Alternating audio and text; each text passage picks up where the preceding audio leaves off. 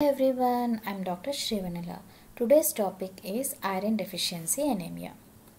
Iron deficiency anemia is the commonest nutritional disorder prevalent in developing countries. Etiology: increased blood loss, uterine, excessive menstruation in reproductive years, repeated miscarriages at onset of menarche, postmenopausal uterine bleeding. Gastrointestinal: peptic ulcer, hemorrhoids, hookworm infestation, cancer of stomach and large bowel, esophageal varices, hiatus hernia, chronic aspirin ingestion, ulcerative colitis, diverticulosis. Renal tract: hematuria, hemoglobinuria. Nose: repeated epistaxis. Lung: hemoptysis. Increased requirements: spurts of growth in infancy, childhood and adolescence, prematurity, pregnancy and lactation. Inadequate dietary intake, poor economic status, anorexia, elderly individuals due to poor dentition, apathy and financial constraints. Decreased absorption, partial or total gastrectomy, achlorohydria, intestinal malabsorption such as in celiac disease. Clinical features: common in women between 20 and 45 years of age. Anemia: slow onset, weakness, fatigue, dyspnea and exertion, palpitations and pallor. Angina and congestive cardiac failure in older patients. Pica.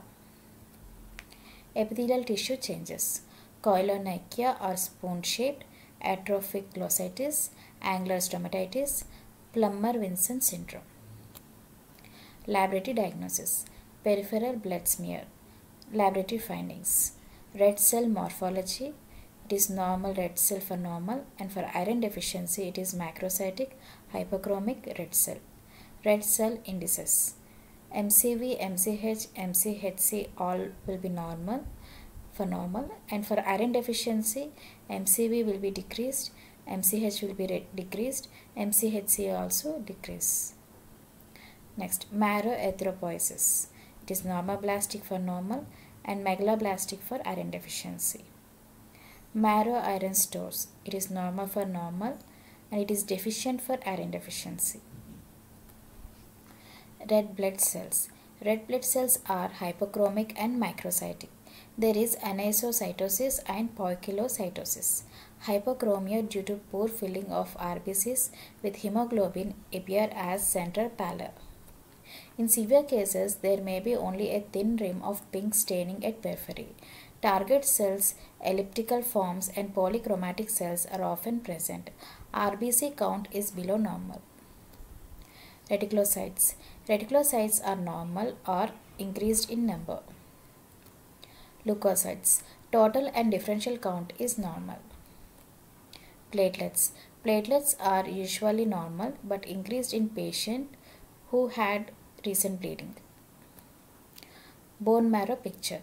Marrow cellularity increased due to erythroid hyperplasia. Myeloid erythroid ratio decreased. Erythropoiesis. Normoblastic erythropoiesis with predominance of small polychromatic normoblasts with a thin rim of cytoplasm around the nucleus and a ragged and irregular cell border. Cytoplasmic maturation lags behind, thus the late normoblasts have pycnotic nucleus but persisting polychromatic cytoplasm. Other cells: myeloid, lymphoid and megakaryocytic cells are normal in number and morphology. Marrow iron. Deficient reticuloendothelial iron stores, absence of sideroblastic iron granules from developing normoblasts. Biochemical findings: total serum iron.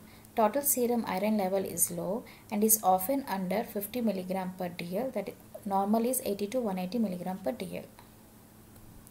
Total iron binding capacity. Total iron binding capacity is high, normal is 250 to 450 mg per dl and it rises to give less than 10% saturation. Normal is 33%. Serum ferritin. Low serum ferritin, normal is 150 to 2000 nanogram per dl, indicates poor tissue iron stores. Red cell protoporphyrin. Red cell protoporphyrin is very low, normal is 20 to 40 mg per dl due to its accumulation within red blood cells as a result of insufficient supply to form heme. Thank you everyone. Hope you all like the video. Please like, share and subscribe.